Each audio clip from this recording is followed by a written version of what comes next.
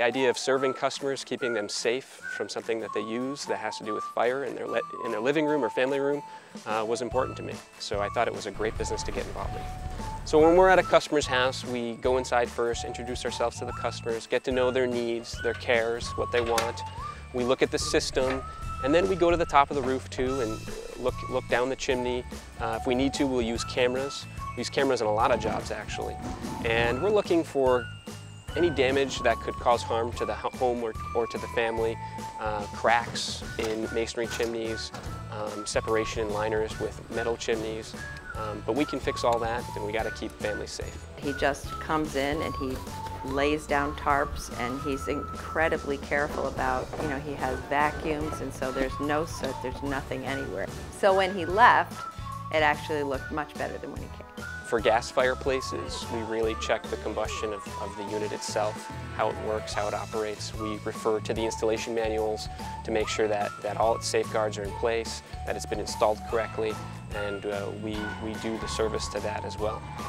Dryer vents are becoming one of the leading causes of home fires actually, because the lint is very flammable.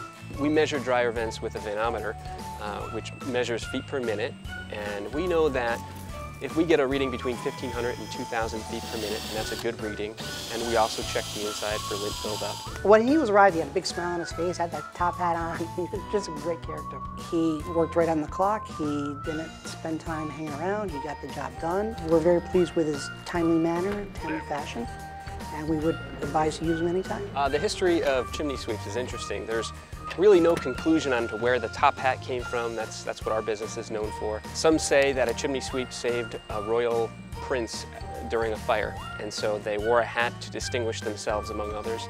Others said that it was a very poor business, and so they would get their clothes from cast-offs at funeral homes. I like the first story better.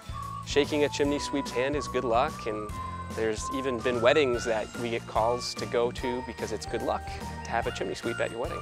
I'm very proud of Saratoga Chimney Sweep. It's a business that I started with no customers, and it was just great to see it grow. Great to meet new customers. Some customers have become close friends. So it's a wonderful business to be in. I love to employ people and to really make us all better people in the process instead of just being better chimney sweeps.